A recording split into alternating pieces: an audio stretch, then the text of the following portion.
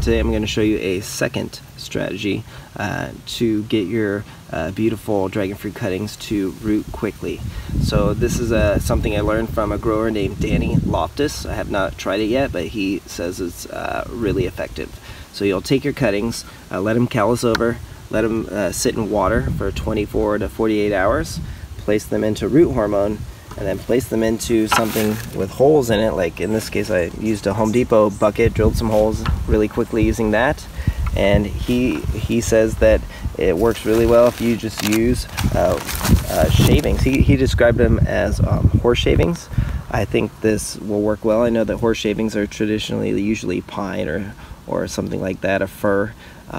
So this aspen should work just as well, but he says fill it up with the shavings and then get them wet, and then just place your cuttings in there with some root hormone and they'll grow very quickly.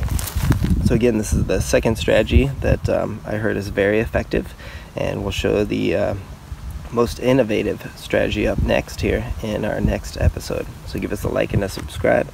We'll keep them coming. All right, have a great day.